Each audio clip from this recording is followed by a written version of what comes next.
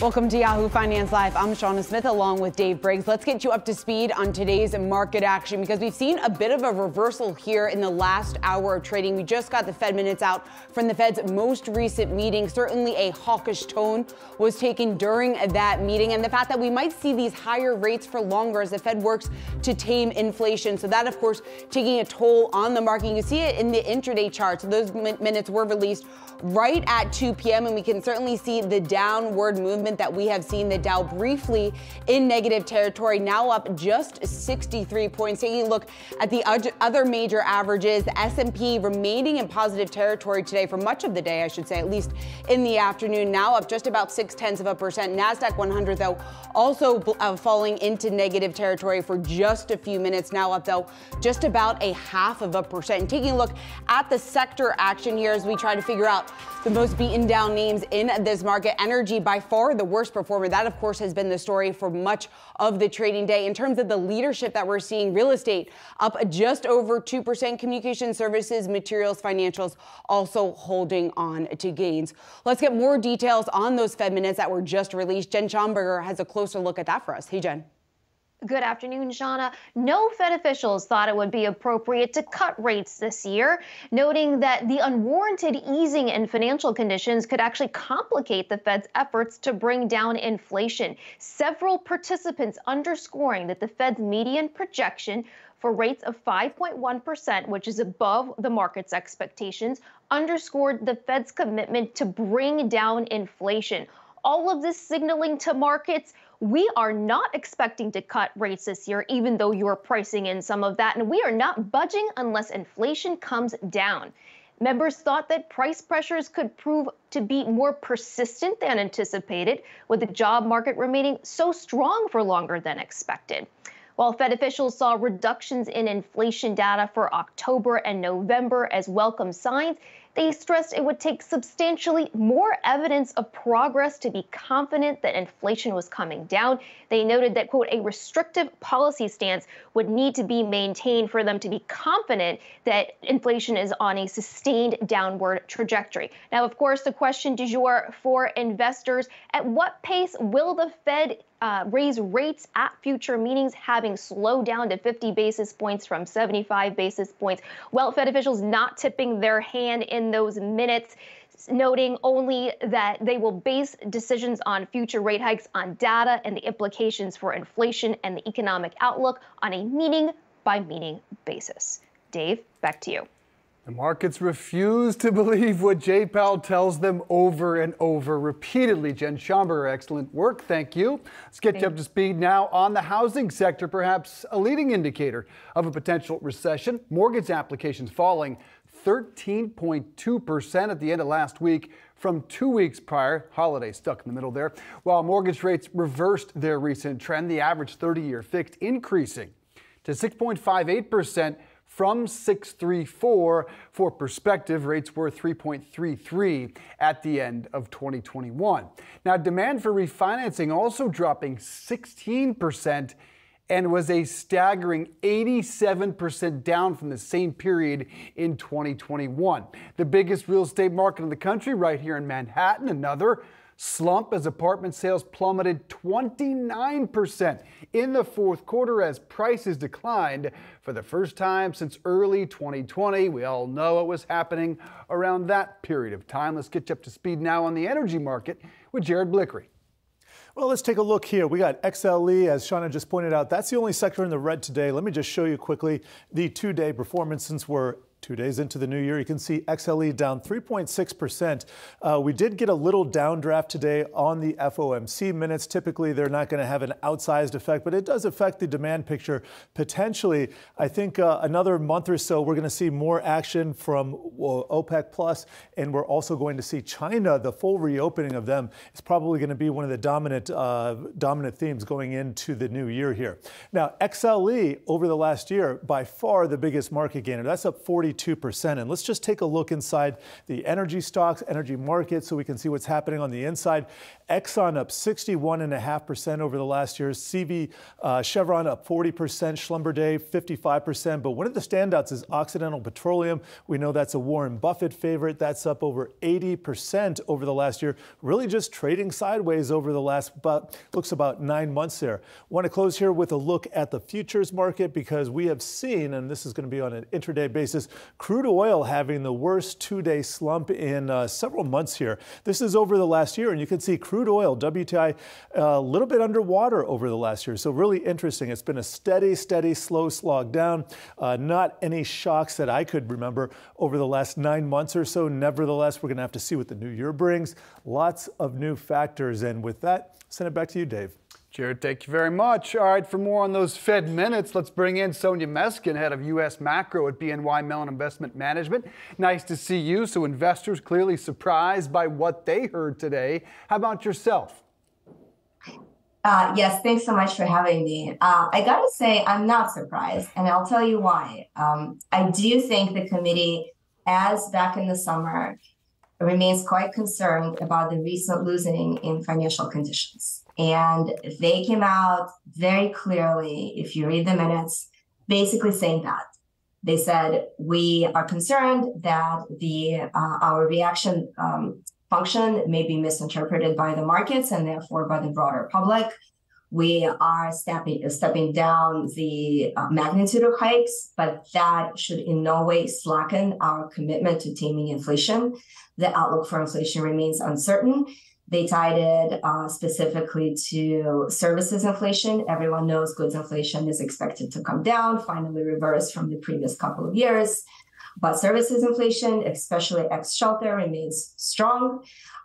It is particularly tied to strong wage growth and tight labor markets. And you see references of that all over the minutes. And I'm very much not surprised to see that. Yeah, so well, digging into this, I think the big question at this point, like Jen brought up before, was just the implications of future rate hikes, what that looks like, how aggressive they will potentially be, at least at the next meeting or two. What are you expecting to see? Well, they didn't really tip their hand in terms of 25 versus 50 basis points in the next meeting or two. I would not be surprised if they go 50. I think that another point that got a little bit maybe less attention in the headlines, but is quite critical, is that the Fed staff's assessment of growth and the labor market has also improved since November. So what they're saying is that the staff, at least, does not expect unemployment to rise above their estimate of neutral. So neutral being consistent with 2% inflation. They don't expect that until at the end of 2024. So I wouldn't be surprised if they continue to raise by 50 basis points unless growth meaningfully deteriorates, which is not actually something we expect in the next couple of months. And what's your read on how well the Fed is handling inflation, and where do you see the terminal rate? Yeah, I think that obviously they already made a mistake. They've even come out and acknowledged the mistake. So now what they have to do is be more forceful than they would have been otherwise had they tightened sooner. So what they want to avoid is slacking now again and then having inflation come back, especially in the more persistent, sticky areas such as services or wages.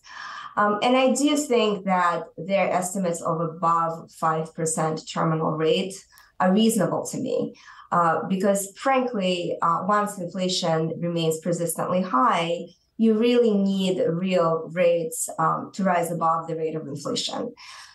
So I do think there's an upside risk to services inflation remaining relatively high, and therefore policy rates having to go up above 5%.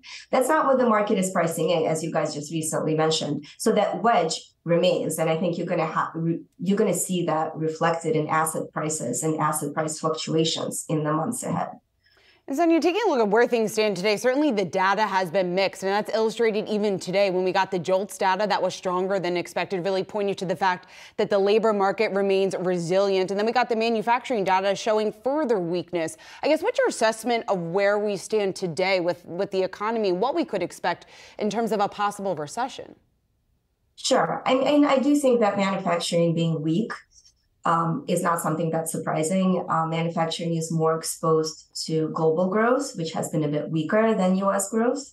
Manufacturing is also more exposed than the U.S. economy on average to a stronger dollar.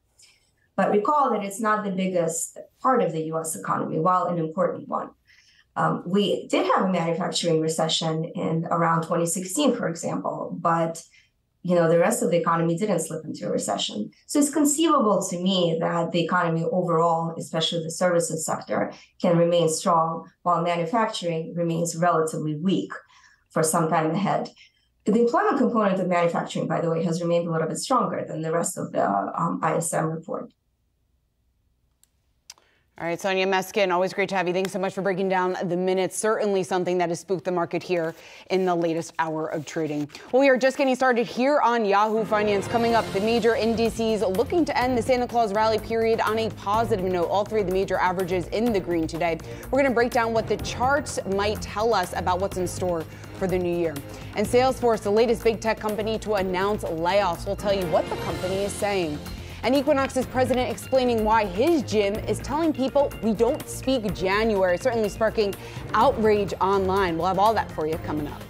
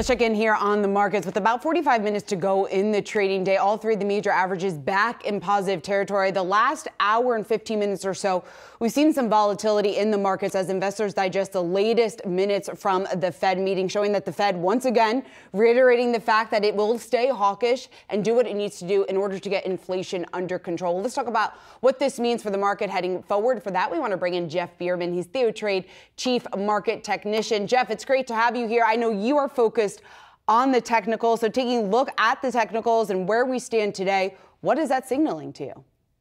Well, you got to take a few things into account. There's a lot of cross currents, Shauna. And what I mean by cross currents is there's a lot of mixed feelings and emotions in terms of interest rates, upward pressure on wages. How far do we have to bring inflation down? Even though oil's come down, it doesn't necessarily mean that prices have come down because oil is not a component part actually of the CPI. It says we exclude food and energy, and that sort of makes things, in like a sort of uncertain situation. And if there's one thing the market hates, it hates uncertainty. It hates lack of clarity. And you're getting that, and it's being reflected in that volatile price action. So if you think it's going away, I don't think it's going away for quite some time until the market gets better clarity in terms of where the inflation rate needs to get to, where the top tick in interest rates are, and next, what are the earnings going to be reported for the quarter, which I think the expectations are still a little bit too high. Jeff, let's go piece by piece in terms of those components. And let's start with how far you think the Fed has to go to bring inflation down. It doesn't seem like the markets want to believe Jerome Powell. Well, it's one thing to believe something and one thing to be in reality. And I think this market's been pretty much detached from reality for a very long time. Jerome Powell has kept a very sort of a zero interest rate policy. And now that that's behind us and out the window for quite some time, the market needs to recalibrate its expectations, Dave. It really does. I call this a transition period in which the market was living on a Fed-fueled fantasy. And now we're actually dialed into a certain level of reality where people need to ratchet down their expectations from, let's say, expected growth of 5 to 10% to even maybe 5% or below for an extended period of time. So, Jeff, let's talk about what has already been priced into the market when it comes to Fed policy and this risk of recession. How big of a risk do you see that being at this point? I think the recession itself is already in play. I mean, there's different definitions of a recession per se, Shauna, as in 2 negative quarters of GDP. That's old fashioned, and I'm not against it, but there's other things that are at play here of a recession, such as rising interest rates, rising inflation, lower profit margins, and higher unemployment. And unemployment right now is just starting to uptick. I mean, you had Salesforce.com announce 10,000 layoff here. You had Goldman Sachs announced last week an 8% layoff across the board. I think this is just the beginning of layoffs that could take the market down, possibly 10 to 15% this year. But it all depends upon how well the Fed can manage inflation and interest rates, because you cannot detach the two or from one from another. Speaking of the bifurcation between growth and value stocks, what's your projection ahead, Jeff? It's the highest I've seen in a long time. Listen, Dave, they've started to correct it, but they still have a long way to go. Like, for instance, I was explaining earlier that Procter & Gamble trades at a 23 to 26 multiple. It's growing at about 2 to 3%, and a lot of people associate Procter & Gamble as a value stock, but it's priced as a growth stock. And then you take a stock like Kohl's in retail, KSS, which has been badly, badly battered. It yields better than 8%. It trades at a multiple less than 6. And you can see the bifurcation in what Kohl's is supposed to be a growth stock priced as a value stock, and what Procter & Gamble is supposed to be a value stock priced as a growth stock. So all of this is part and parcel of sector rotation based upon an impending recession perception. But the fact of the matter is, until that bifurcation is rectified, this market's going to stand a very little chance of rallying this year. Value's in play, growth is out, and eventually that bifurcation, like I said, is going to be rectified. And when that convergence happens, that will help the market turn itself around eventually. And Jeff, in addition to the moves that we're seeing in the equity markets, I know you're also taking a close look at what we're seeing play out in the bond market. The 10-year yield, we've been trying to make sense of the levels that we have seen, although more recently we've remained relatively range bound. Today we're right at 371. What is that signaling to you? I call it a happy place, Shauna. The market, it's a happy place. It's saying, listen, below 3, not feasible, but somewhere between, let's say 3.35 and maybe a 5.25 handle is where the market may fluctuate most of the year, depending upon the Fed's data-dependent decisions. So I think that we're capped at 5.25. I think the Fed's going to set some type of mandate saying, listen, we don't need to go by 5.25. That's an overshoot. But then again, for those looking for a pivot and a cut, that's also out of the cards. And that's just not going to happen unless we get inflation below a 4 handle. And we're still sitting at a 7 handle. So I think maybe we stay between 3 and 5.25. And if you time weight average it, we might just fluctuate between 3.5 and 4.5 for the better part of 3 to 4 to 6 months from where we are now. Buckle up. Quickly, Jeff, you say the Great Resignation has backfired. And what do you see that reflected? Well, a couple of years back, Dave, you had 8 million people who said, this is an opportunity for me to change my lot in life. And there's nothing wrong with that. It was the COVID. People made decisions with their lives and they were laid off and they had to kind of reconfigure their job positioning. And so when 8 million people quit, half of them went into, starting their own businesses. The half worked for other people, but worked on a part-time basis. Well, that thing is now backfiring because with layoffs coming forward, with upward pressure on wages, and we're kind of slowly sinking into a warm bath of a recession, that Great Resignation works wonders in a bull market, in a growing economy. But in a declining economy or a compressed economy moving into some type of mild recession, it actually turns out to be the worst of all possible worlds, because now these people who have set their sights on starting new businesses and doing work from home, well, when that work is not available and the capital's not there, there's going to be a lot of people, maybe a third or a half of those, who are going to find themselves probably having to go back to work in the gig economy. Perhaps it's something like part-time at Dash or at Lyft or even at Uber just to make ends meet. So I think the Great Resignation for that first year, Dave, was a great idea. But in a recession, it's completely backfired now, and you can start to see it play out. No question. Excellent stuff from Jeff Bierman. Appreciate that, sir. Thank you. Coming up, the tech world converging in Las Vegas for CES. Find out what new products we have our eyes on after the break.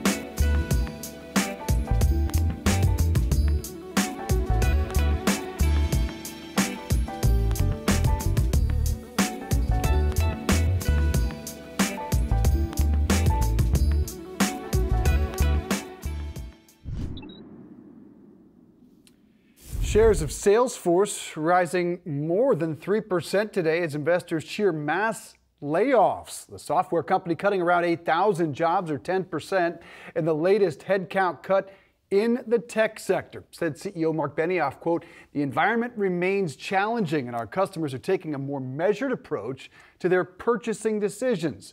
Salesforce, like many tech companies, boomed during the pandemic with people hunkering down at home.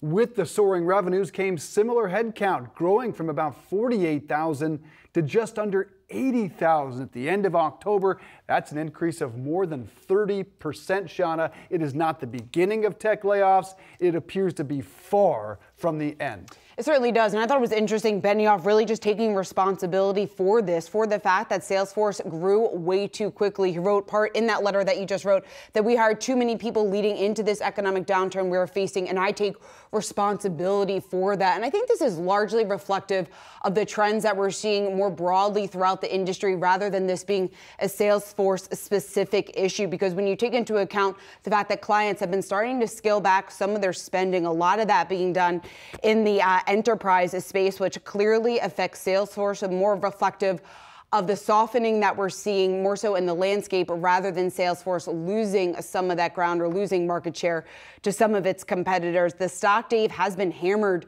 over the past year, shares off nearly 50%. I think many on the street were maybe not expecting, but weren't necessarily going to be surprised if Salesforce was in fact forced to lay off people, given the fact that they scaled so quickly. But that 10% number might have been a little bit higher than what some analysts were initially expecting to see. I think it most similarly follows the Amazon story, in that another tech company that just really overbuilt during the pandemic and had to cut back under Andy Jassy. A little different than the Meta story, which invested too heavily in, of course, the metaverse. If there's any sprinkling of good news, 5 months of severance and benefits for those employees. And a ZipRecruiter survey recently found that 79% of tech employees who were laid off found a new job in the next 3 months. Now, the question is, Shauna, and I think the question that Jay Powell is asking is, are those new jobs going to be at the same salary or lower and bring down inflation increases? That's what he needs, the wage inflation to begin to come down. Well, at least at this point, it seems like the employee still has the upper hand. Obviously, it varies from industry to industry, but as these layoffs tend to increase, or if it keeps on the trend that we have been seeing, then the employer will have the upper hand, and maybe we will see salaries begin to come down a bit, and simply people aren't able to negotiate maybe for the salary that they want at their next job.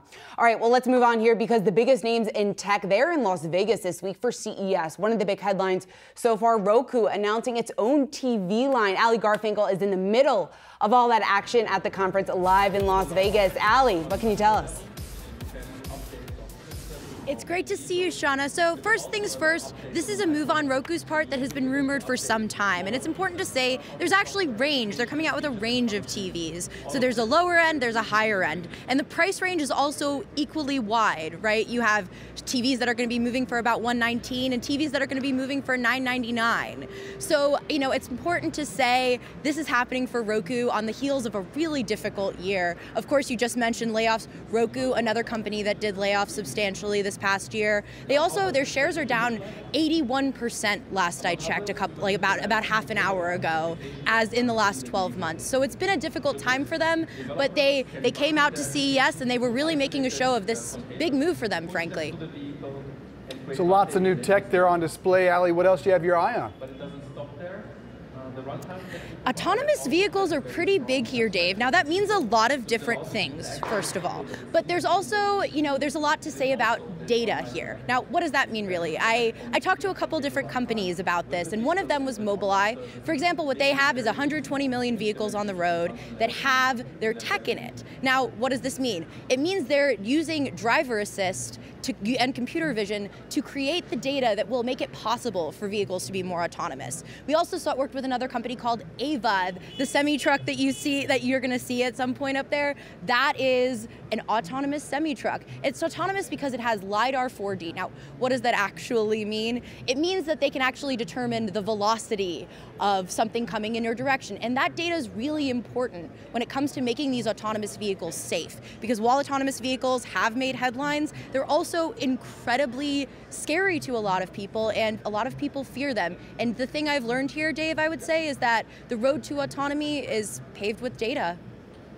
No doubt about that. It is frightening to conjure up an autonomous semi on the roads, but with the shortage of truck drivers, that needs to happen in the years ahead. Ali Garfinkel, thanks so much. We'll check back with you next hour. Coming up, Microsoft and the biggest lagger in the Nasdaq 100. We'll tell you why the stock was downgraded. Next.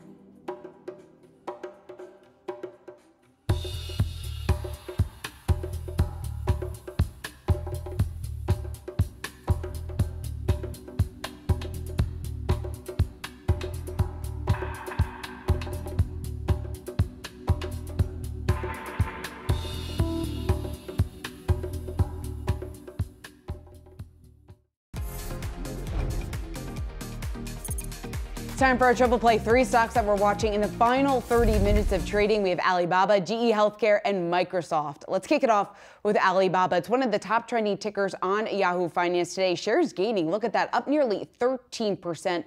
The move to the upside coming after regulators approve a plan for Ant to raise $1.5 billion. Now, this raises the optimism out there that China's clampdown on its tech sector is going to be easing. Alibaba, which owns a stake in Ant, was up pretty significantly today. We're looking at the biggest intraday gain that we have seen since at least November. It's by far from the only U.S. Chinese listed stock moving to the upside today. JD.com, Pinduoduo, both also substantial moves higher today. You look at JD.com up nearly 15%. And Anj, when you take a look at the optimism over in China, some of the investment opportunity I think we can look at there. Certainly have seen those stocks rise recently over the last several weeks with the rolling back of the zero COVID policy, although questions remain as case counts continue to climb, what that signals for the economy, what that could mean for the markets overall there. Absolutely, and you're still, of course, contending with the idea that this isn't just a clear chit, right, for the companies when it comes to the regulatory space as well. We've got, still some pressure from Beijing and Washington on what that means about, the potential of them delisting. I don't think that has gone away. But yes, to your point about the optimism, I think definitely with what's going on with the zero COVID policy pulling back, with the optimism of attention on the economy at the least, this is definitely, a good signal. Clearly investors are signaling that. They're excited about it. They're excited about it. Well, let's get to my pick. GE has finally spun off its health unit, creating the newly listed GE Healthcare on the Nasdaq, which began trading today. The parent GE will still have nearly a 20% stake in the spinoff. And while this isn't a new business line for GE, it does signal the appeal of an industry that accounts for nearly 20% of the country's GDP. Between the influx of tech and other consumer brands in recent years, everyone is wrangling for their piece of the $4 trillion pie. I feel like I could talk about this all the time. While tracking tech and technology sector's attempts to infiltrate the space has been top of mind for investors. Brands like Best Buy, you see retail pharmacies, and others that you recognize, like, as you can see on your screen, Lyft, Uber, UPS, you wouldn't think has its own health unit. So increasingly, these companies are trying to find new avenues to capitalize on what is a sector that just won't quit. MedTech especially, which often covers devices, is an area of growth as more companies tinker with the idea of consumer-facing health devices. That came, of course, we saw during the pandemic, more remote monitoring, more wearables. And so these companies are really trying to get in on that space. Meanwhile, you've got legacy medtech sector, the medtech sector. Wow, I didn't realize I was going to have that tongue twister in there. Dominated by big pharma. Think of J&J and Medtronic and the like.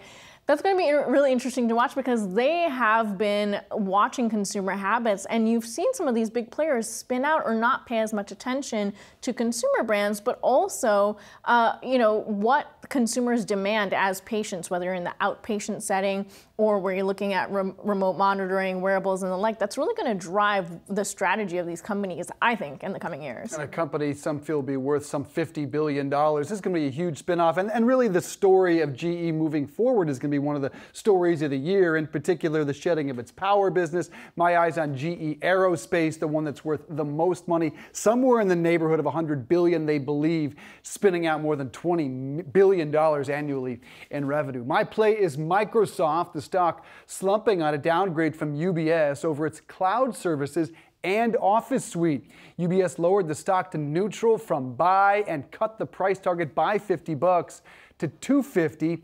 Analyst Carl Kierstedt, writing Microsoft's Azure cloud unit is, quote, entering a steep growth deceleration that could prove to be worse in fiscal 23-24 than investors are modeling, end quote. They added the market could be reaching saturation. Now, on the bright side of the information is actually reporting that Microsoft planning to launch a version of Bing that uses ChatGPT to answer search queries in a bid to make Bing more competitive with Google. Clearly, investors don't believe that's going to happen. If you look at what happened with the stock, Microsoft lost 29% of its value last year and shares falling more than 5%. So clearly, investors are not thinking Bing is going to be much of a Google competitor. You know my thoughts on this. I'm on a Yahoo Finance island. I think ChatGPT is going to change the way in which we live and work, Shauna. Yeah, I don't know if I'll go that far. It will be interesting to see what happens with it. I have a lot of questions. I don't think Bing, maybe this makes it a little bit competitive. I don't think Bing will compete. No, Bing's a mess. Bing is a mess, but maybe it makes it a little bit more competitive when you stack it up against Google. But Microsoft is real interesting when you take a look at the downtrend that we have certainly seen in that stock. Dave, you mentioned off 29% in 2022. Wall Street, though, is pretty optimistic despite this downgrade. 90% of analysts covering Microsoft right now actually have a buy rating on the stock. There's no sell ratings. Maybe a lot of that has to do with valuation. But I was surprised that that significant of a number are optimistic on Microsoft, given the landscape right now for tech, higher rates, what that means for many of these companies. ChatGPT. And cloud, too. ChatGPT. Maybe they're all listening to you. Clearly, they're very bullish on ChatGPT. I just want to be a kid. I just want to be a kid in high school with ChatGPT out right now. I'm going to throw that out there. That's one of the big stories in this country. I love it. How teachers will police that. Yeah, it's going to be tough. All right, we got to go here. But coming up next, theft is becoming a growing issue for retailers. Find out what stores can do about it when we come back.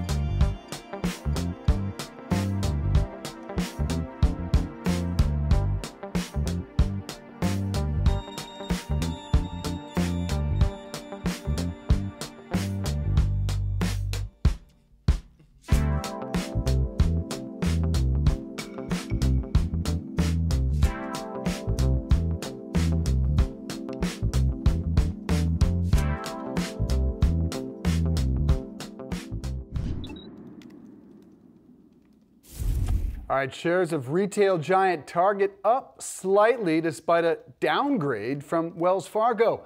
Analyst Edward Kelly writing that opportunities in consumer staples retail names look, quote, don't look particularly compelling to start the year. Here to discuss what lies ahead for retail is Mark Matthews, National Retail Federation VP of Research Development and Industry Analysis. Good to see you, Mark. So I know you can't get into particular companies, but what does a downgrade of Target when it comes to that broad picture in retail ahead say to you about what's coming, what's on the way?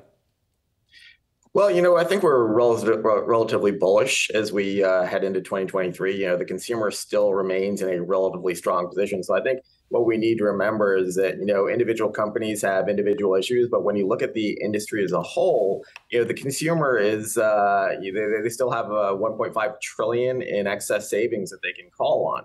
So, as we look into 2023, we've seen strong growth, over the last 3 years. 7% in 2020, 14%, which was really unbelievable in 2021. And it looks like we're going to finish this year at over 7%. So, that's strong momentum going into 2023.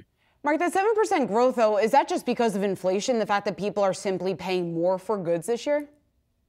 Yeah, it's a great question. And our numbers are they're not real numbers. So what we have to do is we have to back inflation out of there. But even when we back inflation out of there, there is still real growth in there. Not a big number. But, consumers are still spending on retail. What's interesting is, a lot of people have been talking about, a shift back to services as we return to normal. We've seen people return to normal, but we haven't seen a reduction in the share of wallet allocated to retail. So people are probably overspending a little bit and continuing to spend in the retail space.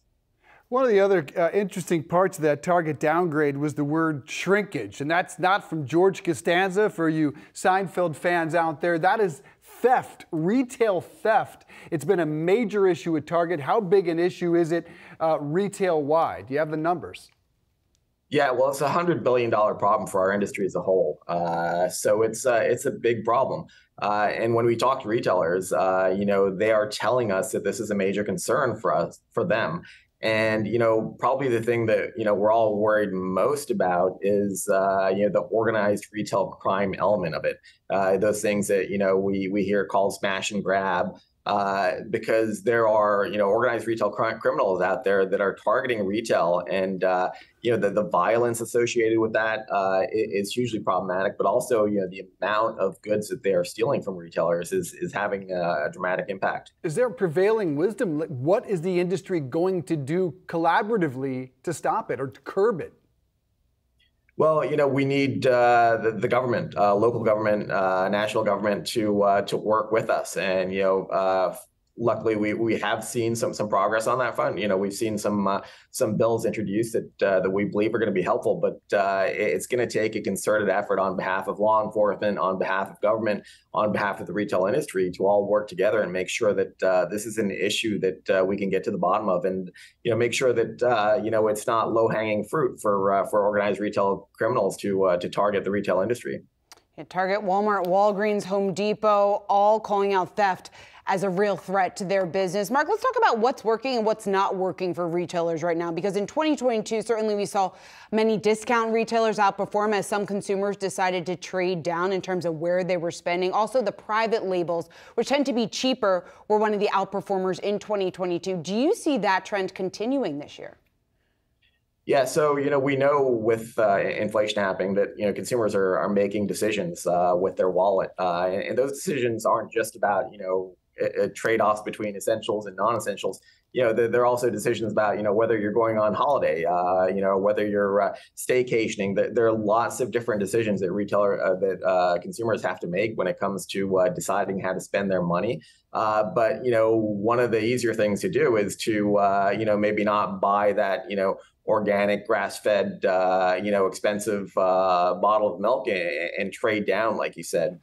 So, we're certainly seeing that behavior where we're seeing consumers begin to be a little bit more frugal in terms of their choices. One other trend I want to quickly touch on is social commerce ahead. How significant do you think that is in the next couple of years now that Amazon is getting in the game with its TikTok-like competitor?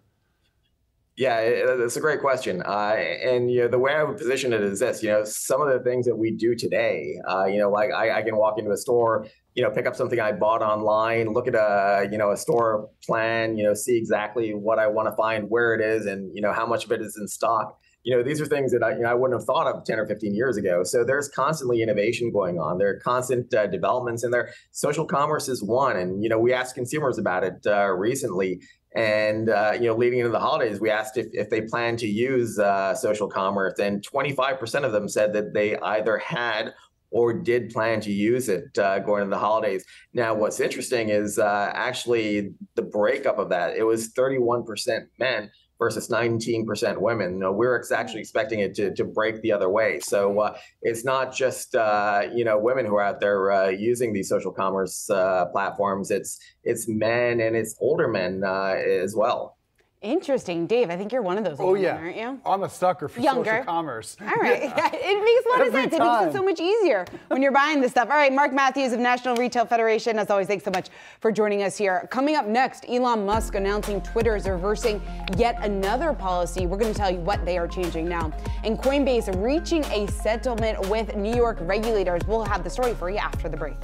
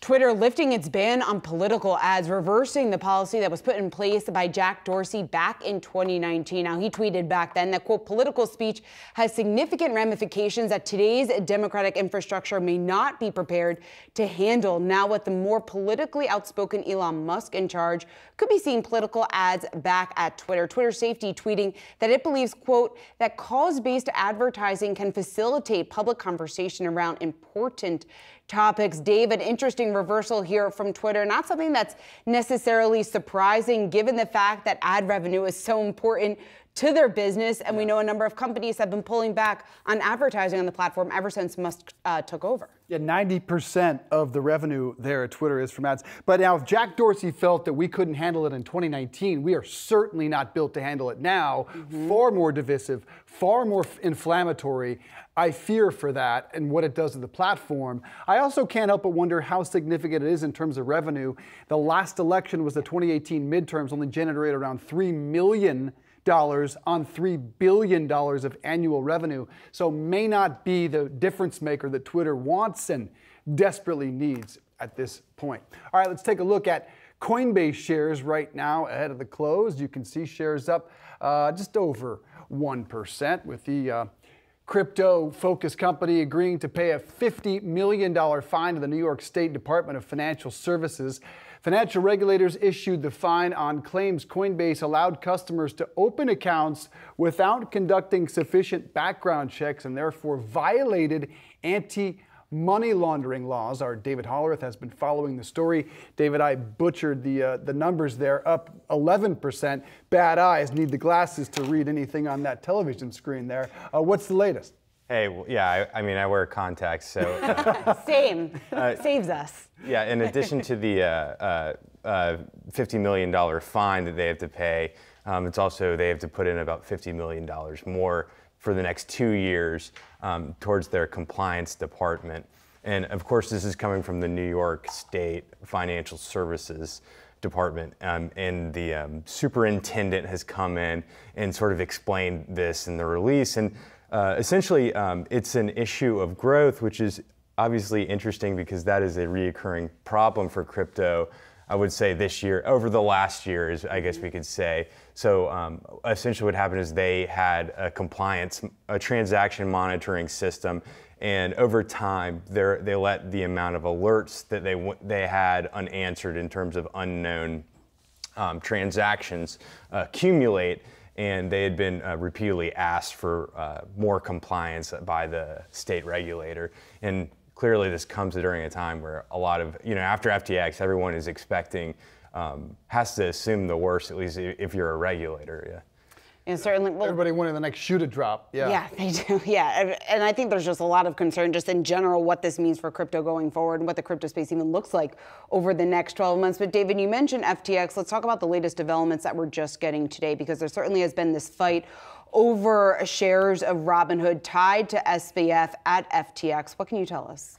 Yeah, so today FTX lawyers in the bankruptcy case have pointed out that the Justice Department in the criminal case is in the process, or potentially has already, the language wasn't very clear, seized the Robinhood shares that were originally bought by Sam Bankman-Fried.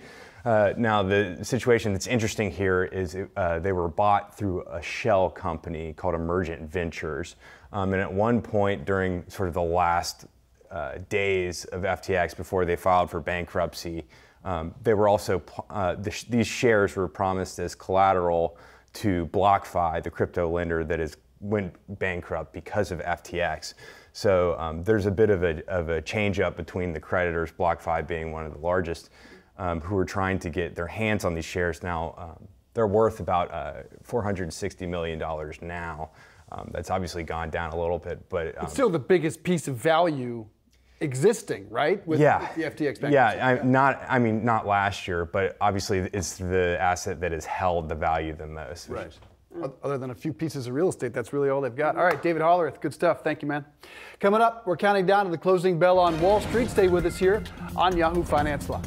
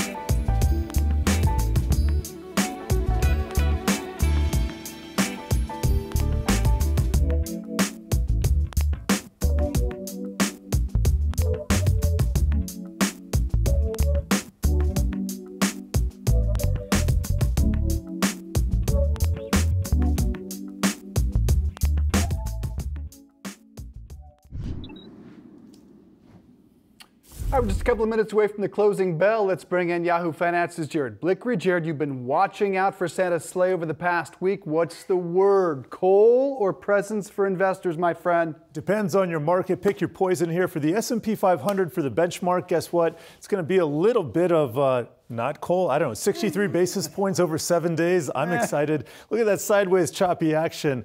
Nevertheless, it did end in the green here. The Dow, I think, is off a little bit less than that. Well, 62 basis points. That's pretty comparable. And the Nasdaq is what is ending in the red by about 30 basis points. But why do we focus on this so much? And I'll show the Russell 2000 as well, up 1%, a little bit more than that. By the way, small caps this time of year tend to outperform, so keep that in mind. But why do we talk about this? Well, that's because the Santa Claus rally pretends it has a little bit of predictive power about the new year. So there's also something called the first 5 days of January. The first 5 trading days is going to be over next Monday, and then the entire month.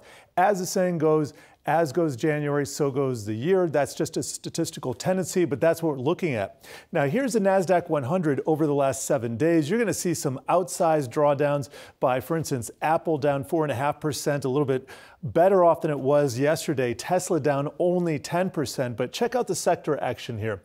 Energy is, let's see, where is energy on this? I guess it's somewhere in the middle, but it looks like communication services is in the lead there. That's up 4.5% over this time frame, followed by financials, real estate, industrials. Interesting to see the mix. Communication services, by the way, which houses Meta, Verizon, Disney, kind of a hodgepodge of different communication groups there. That was one of the worst sectors of last year. So the fact that it's the best of this time period, take that with a grain of salt. Want to end with January overall. Now, this is these are some statistics that were compiled by a Stock Traders Almanac, and this shows January performance. It is a #2 month out of the year for the Dow, and it's a #1 month for the S&P 500 and the Nasdaq. Usually in January, we're seeing gains of 4% for the S&P, 4% for the Dow, just about, and about 6.8% for the Nasdaq. Pretty good track record here. This is, by the way, I should add, this is the pre-election year since 1950. So this is the 3rd year of the presidential cycle. So pretty compelling statistics here. We're going to have to see what happens in the rest of the month. But as I lead us into the closing bell for today, let me just take a look at some of our market leaders. I looked at the 7 days. This is going to be today's market only. Nice to see a little bit of bounce back from Tesla and Apple. I thought it was pretty ignominious start to the year yesterday, given that they both started the week off, or started the new year off at 52-week lows. Here's that closing bell.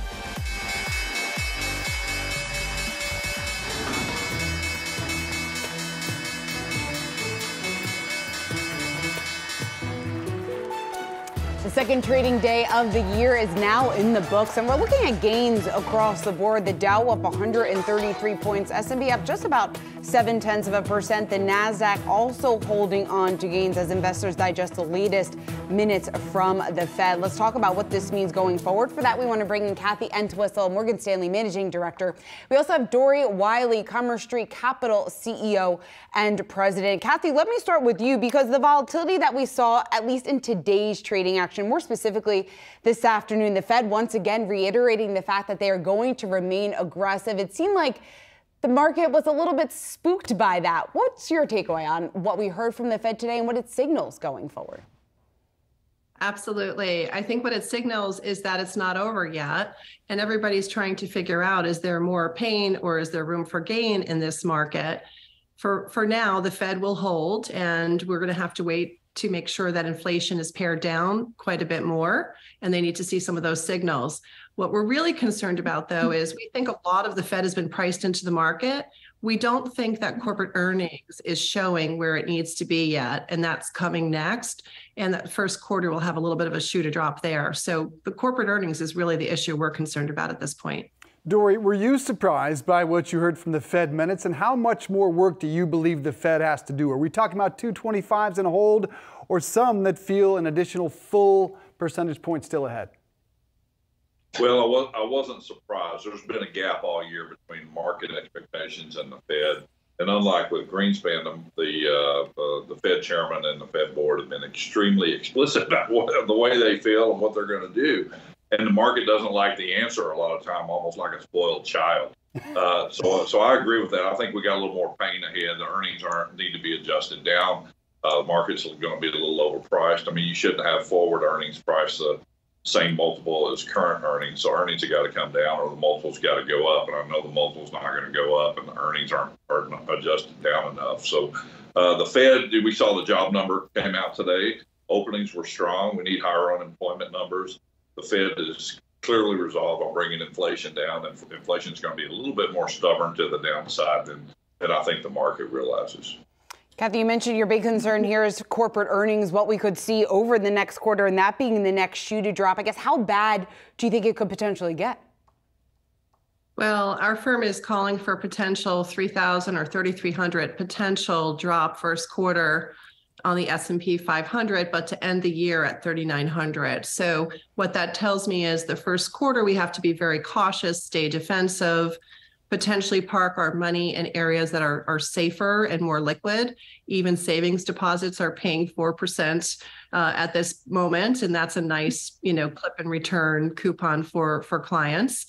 So yeah, it can get bad. Listen, corporations, when you think about it, there's like a trifecta. You've got the issue of supply chain issues, and where are they going to? Higher costs with inflation, higher borrowing costs, and customers or clients not purchasing like they were, and that has to come and fall out somewhere, and it will fall out in the price of the company stock. Dory, do you agree with that estimate for the S&P? And because of that, what's the strategy for investors ahead? Well, she just named a good one. There's nothing wrong with 4% cash. And that's probably the most mismanaged asset among investors right now. A lot of brokerage accounts still paying 50 basis points when there's plenty of banks or even a treasury bill that'll pay you more. Having said that, I think there's a good time to buy good value stocks. There's opportunities out there. You got to stay invested in some assets, but under allocating the stocks and bonds, over allocating the cash and hedge funds and high quality assets is probably a good thing to do right now. And Kathy, your takeaway from the action that we've recently seen in the bond market, we were talking about that earlier in the show with the 10-year yield right around 3.7 today. Do you see that remaining relatively range bound in the months ahead? Probably, most likely. It's hard to tell for sure, but what we're trying to do with our clients is actually invest in fixed income. It's been a long time since we've been encouraging clients to go back into fixed income, and the opportunity is there right now. Municipals, investment grade corporates. I would stay away from high yield personally. I've seen too much over my career in environments like this where companies do have trouble with debt. So I would avoid the high yield. Dory, energy's had a rough couple of days. What's ahead in 23? Did you say energy? Energy, yes, sir. Yeah. Oh, no, I'm bullish on energy just like last year. The supply issue is a much bigger thing than the demand, and the market's been more reactive to seasonal demand issues and recession issues on demand when we have a long-term, not only supply problem, but a infrastructure supply problem. So I'm bullish on that. The market's still cheap. You can look at something like a Pioneer that sells extremely cheap, very low leverage, major dominant position in the Permian, and you get a yield of 13%. It's an incredible stock, and you probably got 100 basis points upside to it. All right, Dory Wiley, Kathy Entwistle, we got to leave it there. Thanks so much for joining us here this afternoon. We want to get to some breaking news. 62-year-old William Rick Singer, the mastermind behind the 2019 college admissions scandal, has been sentenced to 3.5 years in prison. Now, Singer was behind the scam known as Varsity Blues that allowed wealthy parents, including actresses Lori Loughlin and also Felicity Huffman, to pay large sums of cash to get their kids into top universities. Now, Singer's operation included falsifying standardized test scores and bribing coaches who had a say in the admissions process. Prosecutors say that Singer took in more than $25 million from clients. Singer will have to pay millions in restitution and forfeitures in addition to his prison sentence.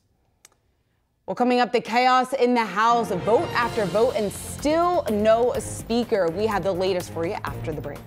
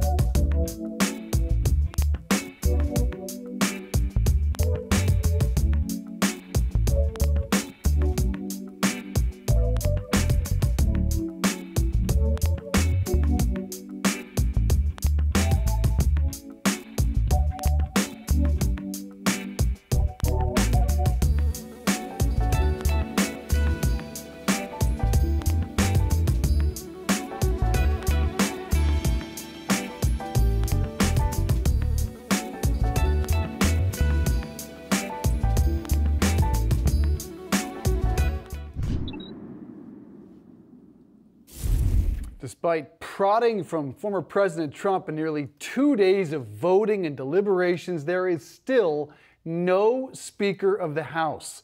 A sixth vote is underway as no candidate has been able to get the 218 votes needed to win the seat. Senior columnist Rick Newman here with more. Kevin McCarthy or Kevin McAllister from Home Alone, I'm not sure, but this appears to be the Knives Out third installment. They beat Netflix to the punch. What's going on here? Oh, Knives Out ended way sooner than this is going to end, and with less drama.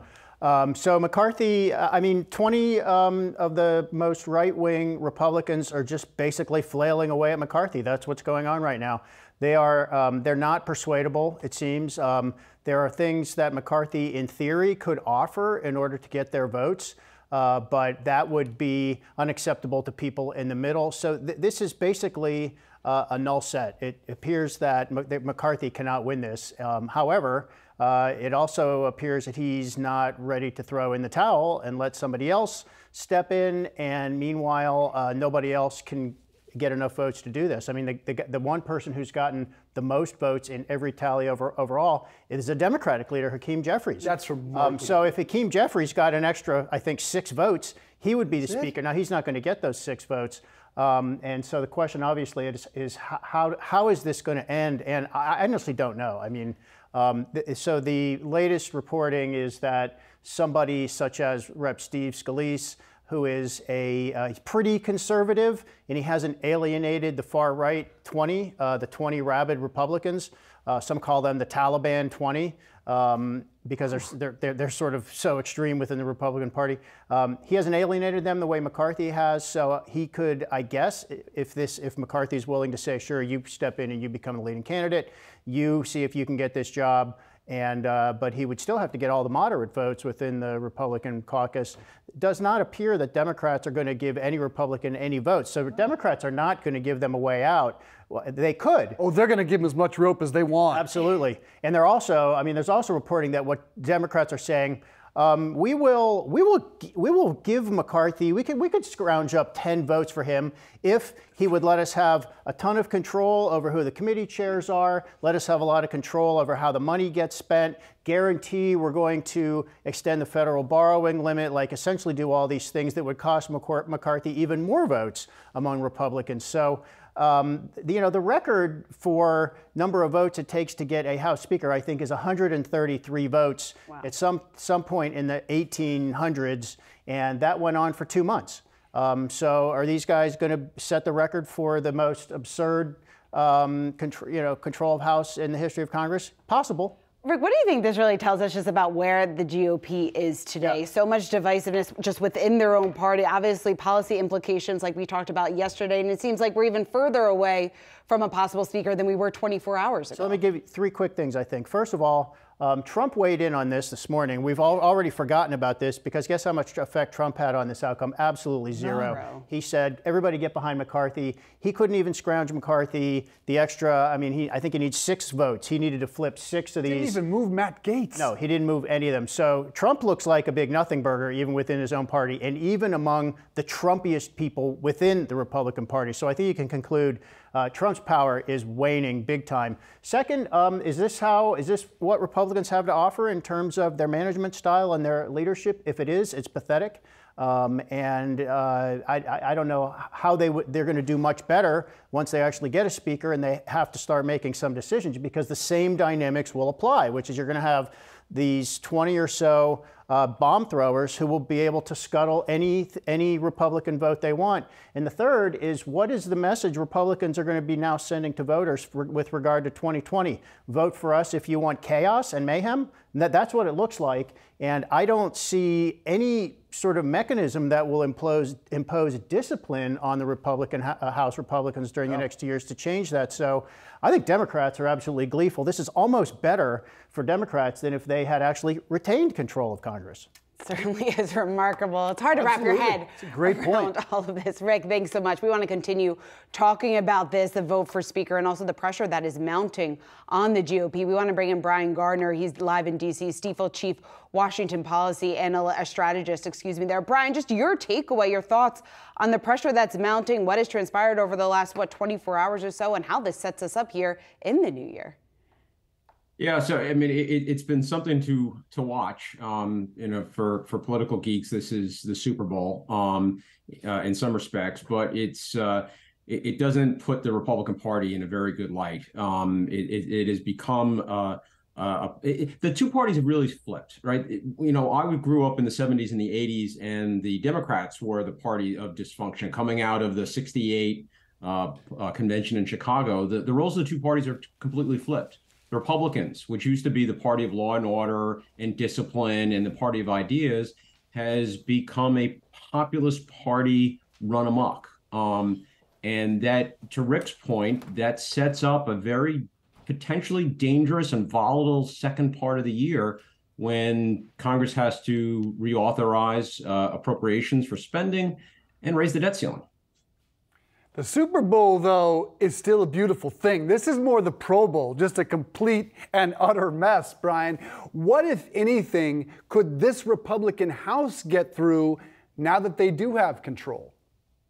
So once there is a fully constituted House and it's open for business, probably next week, despite some of the rancor, I do think there are a few things that can be worked on a bipartisan basis. I do think there are enough cooler heads out there on some of the lesser issues that don't get that don't drive emotions, like debt and deficits. So I'm thinking cryptocurrency. In the wake of the FTX collapse and the disruptions in the digital asset space, I do think there are serious people on Capitol Hill in both parties who are trying to figure out how to revise the rules, the regulatory framework as it applies to digital assets. I think both parties are interested in looking at social media. They're coming at it from different angles, but there's going to be a lot of attention paid to social media, technology in general, antitrust issues.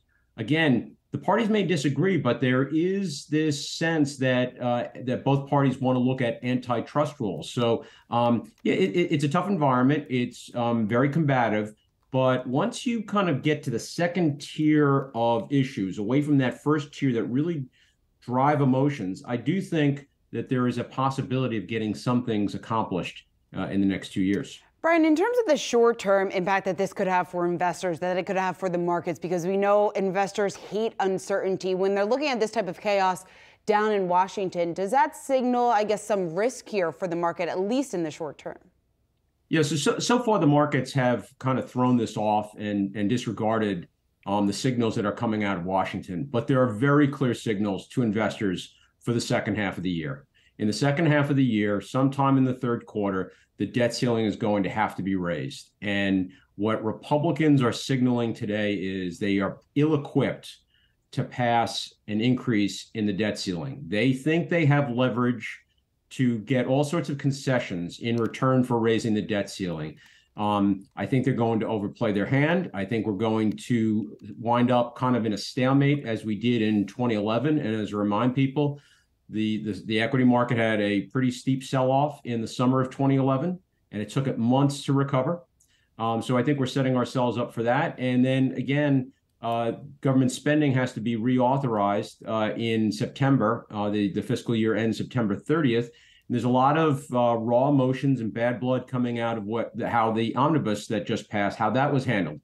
We can argue about whether it was handled the right way, whether it's the right size, all of that. But House Republicans are not in a mood to be collaborating with the Senate in a way that gives me confidence that there's not going to be a government shutdown in October. So I think odds of a government shutdown are rising. And I think what we're seeing this week is pointing to that. Who emerges from this bleep show, Brian, as the Speaker of the House? I don't know. I mean, it's the ultimate question. So they're going to adjourn after the ongoing vote. They will meet again tonight. I do think there are a handful of the 20 that can be persuaded to vote for McCarthy. I don't think there's enough of them that are persuadable. Then Republicans have to figure out what's next. Rick was mentioning Steve Scalise. I'm not convinced Scalise can get 218 votes. Remember, you can only afford to lose 5 as Republicans. So I think there would be 5 holdouts. Jim Jordan's name has been thrown out there. I think Jordan would definitely lose 5 votes. So I don't, among the 20, I'm questioning how many of those 20 are able to get to a yes with anybody. And it's really up in the air. I think this could go on for several more days. I don't dismiss McCarthy as much as some others do. I think I think tonight is his last chance. And if they are able to come to some sort of accommodation, he could emerge tomorrow. But if he doesn't emerge tomorrow morning, I think it's over for him. But after that, it's a very open question. Absolute madness. Tried nominating Rick. He didn't want the job. We'll try nominating you, Brian. You don't have to be in the House to be the Speaker. You don't. If nominated, I will not serve. So I'll go with that Sherman-esque declaration. Cross one more off the list. Brian Gardner, good to see you, sir. Thank you. Thank you, Dave. Coming up, been thinking about buying a used Tesla? Well, prices have fallen sharply. We'll tell you what it'll cost you when we come back.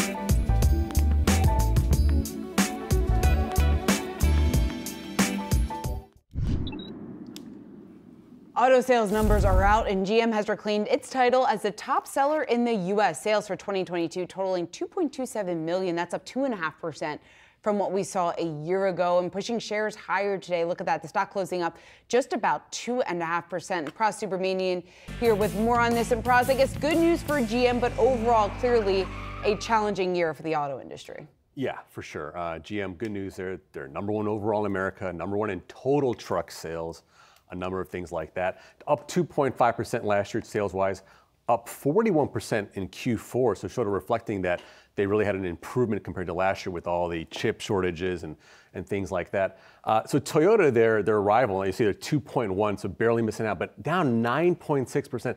They were really hit this year with those part shortages, chip shortage. They've cut their outlook a couple times last year, so not a good year for them, but still 2.1 million, nothing to sneeze at there. Looking ahead, GM actually sees that their ICE and gas-powered businesses actually will see potential sales of across the industry of 15 million from 14.1 million last year. So they see the actual gas business growing overall for the industry. And then EVs, of course, they upped their Bolt production to 70,000 per year. They have 3 new EVs come out next year, and their Factory Zero all EV plant opens mid next year too. So a lot going on for GM as well. Just remarkable that split, though, in year over year between GM and Toyota. Wow. All right, broader expectations across the industry as the 22 numbers roll in. What are you thinking?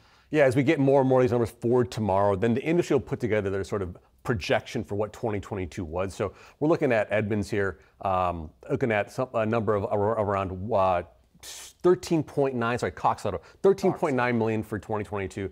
That's down 8% from last year, down 20% from peak levels hitting like 2015, 2016. So, you know, we're not going to see these days before 17 million units sold a year. Those days are over. Like, automakers are sort of seeing the numbers and higher prices, price inflation, higher rates. We're never going to see those days, at least for a long time. And right now it's more about, can you sell cars at a decent margin, make money, and not sell as much? Yeah, auto dealers really like that COVID dynamic, right? They didn't have a lot of inventory, but the prices were sky high. They didn't have to have a lot of employees. It all worked out well for them. Praz, good to see you. Thank you. All right, let's talk more about auto sales. They're expected to hit that number he just mentioned, 13.9 million for 22. That's an 8% decline from the year prior, well below that pre-pandemic average, which was around 17 million. Here to discuss that, as well as GM in the passing lane right by Toyota, is Pat Ryan, the founder and CEO of Copilot, which helps consumers buy new and used cars. Good to see you, sir. What do you make of that dynamic as GM increases sales and Toyota falls off more than 9%? Or the fact that we're looking at, is this a new norm of auto sales in that 13 to 14 million units? There's still a lot of pent-up demand. If you look at it, Toyota has almost no supply on the ground. Toyota and Lexus combined have about 21 days worth of cars on their lots. So they're still in very high demand. They just don't have the supply. Japanese automakers overall have really struggled to catch up on the chip side and struggled to keep up with the demand. Their cars have been very high demand throughout the pandemic. Where GM supplies caught up, GM supply is up quite a bit. It's closer to 60 days. And so, you know, GM's really come back in its supply. That's allowed them to sell in ways that Toyota hasn't been able to. So if Toyota can produce and get caught up to GM on the production side, I would expect to see that race be more neck and neck than it was at the end of this year. Toyota just lost too much ground during the middle of the year, unable to keep production up. And, you know, you see it with their market today. If you buy a Toyota in the fourth quarter, they only gave you one key because they couldn't afford enough chips to give you two keys. Pat, let's compare what's going on in the new car market and comparing that with the used car market, because pricing, especially in the used car market, we've seen that come down pretty substantially. You sent over numbers saying that the average price of a used car was $31,000. That's down 6% year over year. When you take a look at pricing, let's start there. Do you expect that to trend even lower this year, and how low? We do. It's the markets are all different. So if you look at the older used cars, they started to really come down at the beginning of the year. They've been dropping all year. They're down considerably. And you saw a really big decline in those prices that slowed in the fourth quarter. Where the substitute for new cars, those 1 to 3 year old nearly new used cars, those really didn't start to slow until August. They actually peaked in August. So we've seen a big drop in those numbers. Those numbers are really moving down dramatically in the fourth quarter as new car supply has come back. New car supply is up over 70% from its low in the summer. And that's going to accelerate as people begin to continue to struggle, I think, a little bit with the interest rate payments. The Toyota management said that they're seeing for the first time cars they thought were pre-sold that aren't closing because people look at the interest rates and say, oh, maybe not.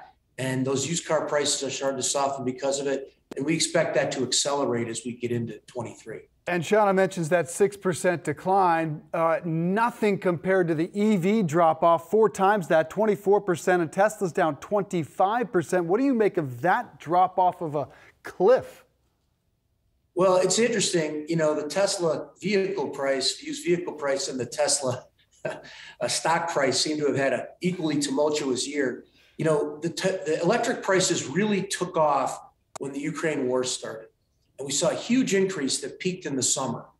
And then since then, we've seen a huge drop off, 25% down in terms of what used Teslas have gone down, which is interesting because, you know, new Teslas prices have been going up because of the scarcity of battery related minerals and the ability to just get production of electric vehicles as high as they'd like. So the reality is that the Tesla bubble sort of peaked this summer and then popped.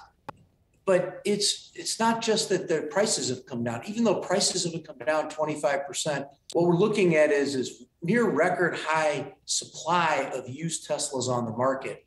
hard to imagine with new Tesla prices going up that that's not going to put some real pressure on the Tesla stock, because the difference in a 2-year-old Tesla is hard to say it's worth $25,000, $30,000.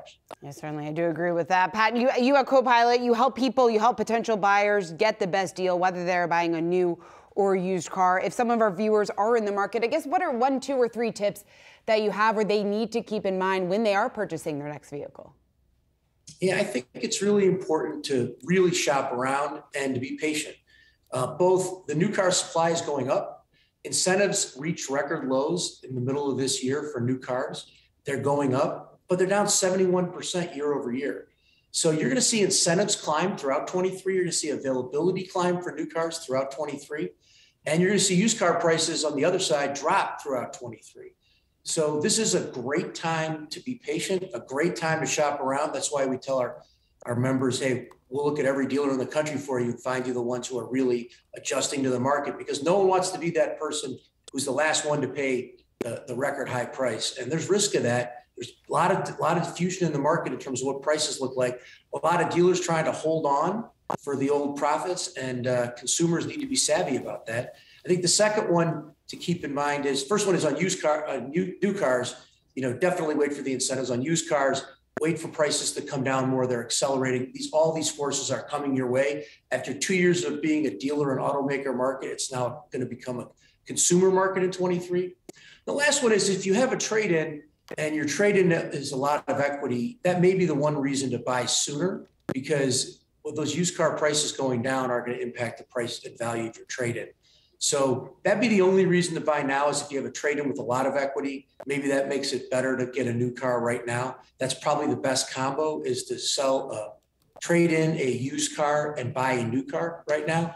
Otherwise, patience will be your friend, and you'll see people. It's like the stock market. I expect that 23, as we get into mid to late 23, we're going to see that the car market prices have adjusted the way the stock market has, and being patient will pay off for consumers who do. You don't want to rush to any big decisions there. Pat Ryan, Copilot CEO, thanks so much for joining us here this afternoon.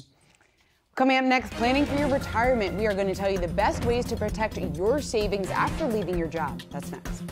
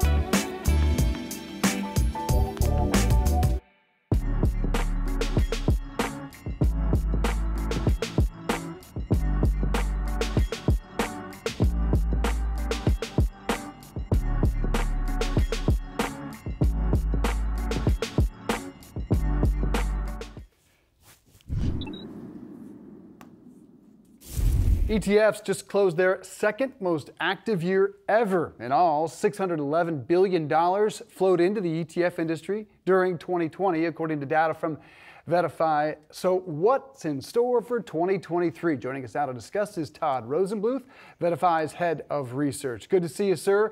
So we're about done looking back on last year, but in how that informs the future, what do those inflows tell us about what's coming to the industry?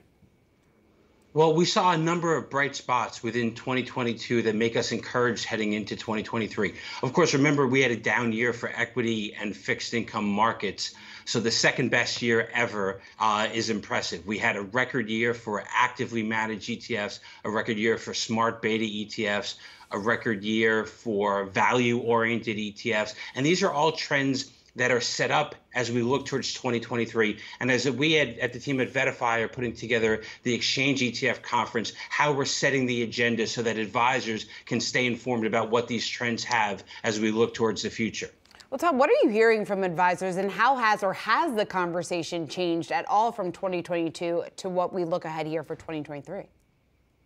So 2022, as mentioned, was a year where value was a strong performer. Value index-based products outperformed growth alternatives. The S&P 500 value outperformed the S&P 500 growth by over 2,000 basis points. Similar outperformance for the Russell 1000 value versus growth. And advisors are telling us they believe that value is going to continue to outperform in 2023. We did a survey of advisors, and value significantly was more popular than growth.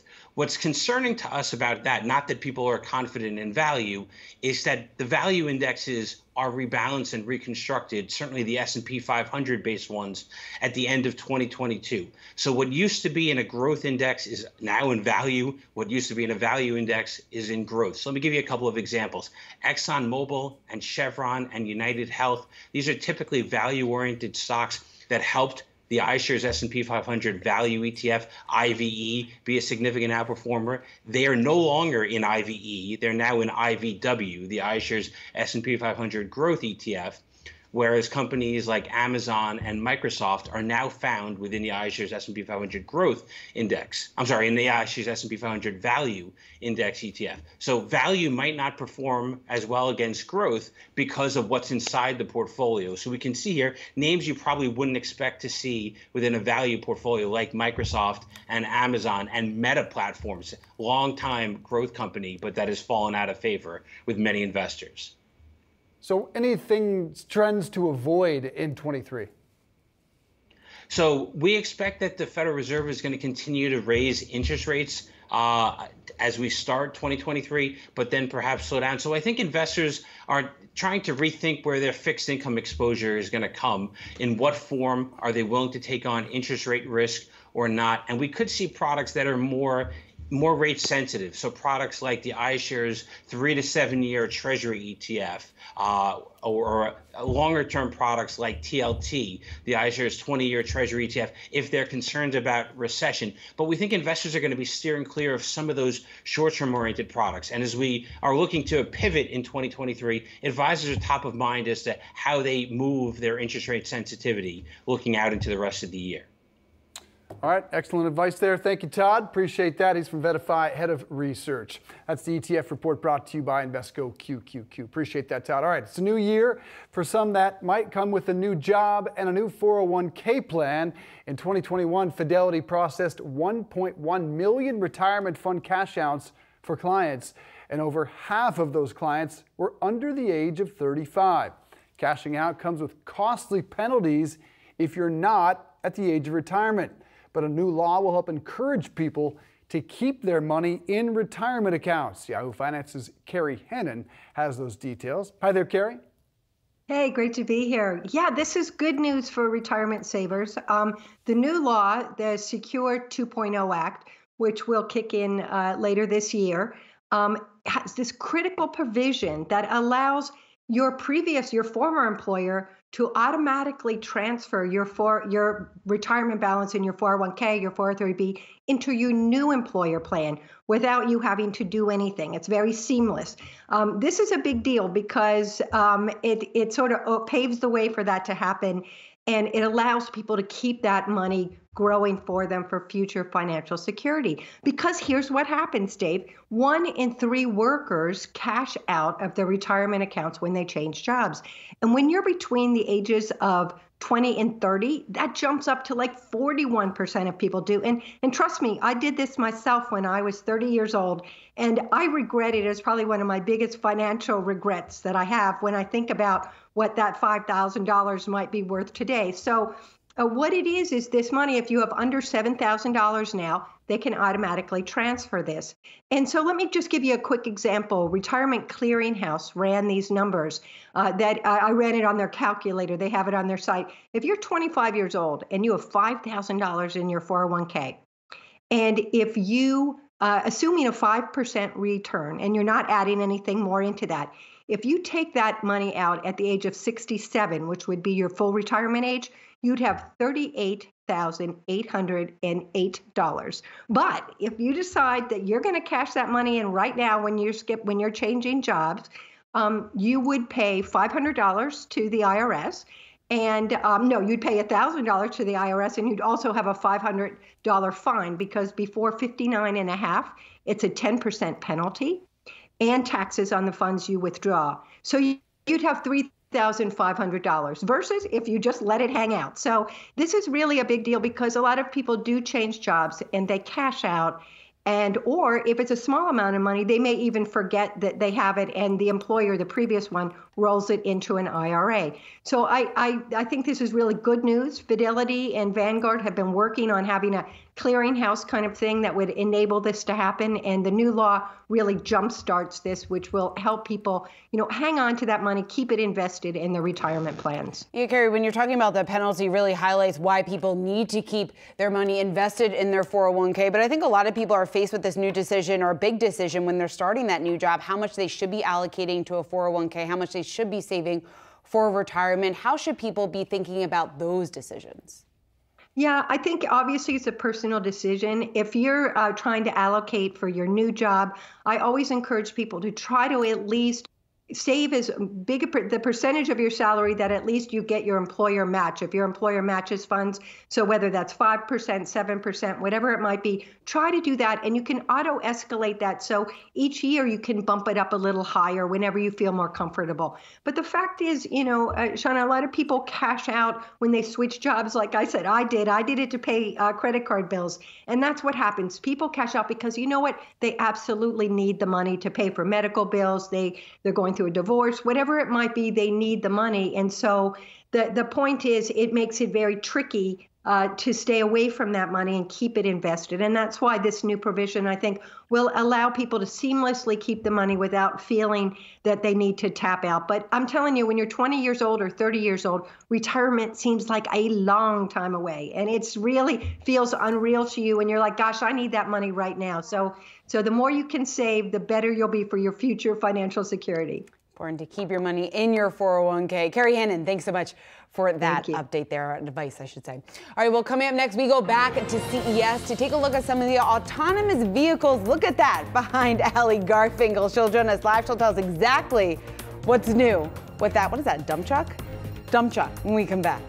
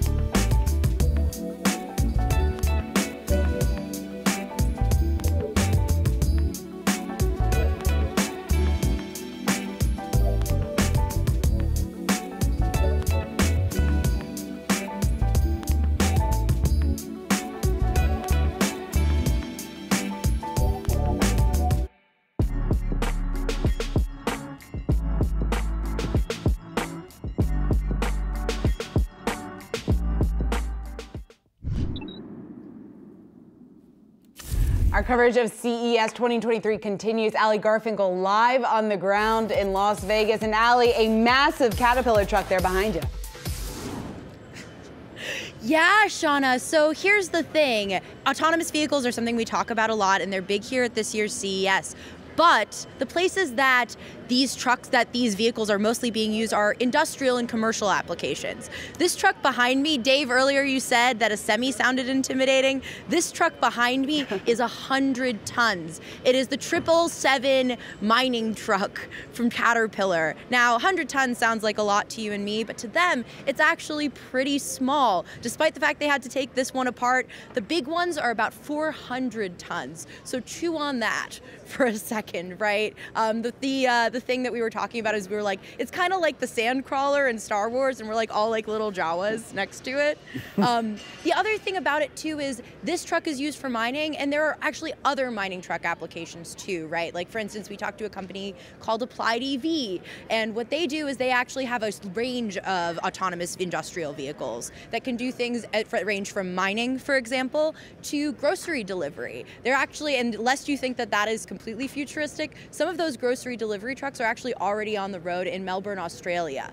So there's, I would say, you know, bottom line here, autonomous vehicles are happening at CES in a big way. These industrial applications seem to be the most practical ones. And I kind of love it, especially this thing, and I also completely fear it.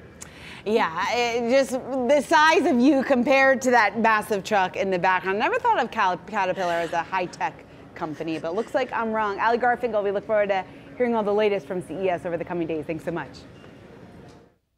All right, it being dry January and all, my stock to watch for tomorrow is Constellation Brands, ticker symbol STZ. The company produces and markets beer, wine, and spirits such as Corona and Casa Noble Tequila. It reports its third quarter earnings before the market opened tomorrow. Analysts expecting earnings of $2.88 a share on revenue of $2.4 billion. Cheers. Coming up, luxury fitness company Equinox is turning heads over their latest campaign, We Don't Speak January.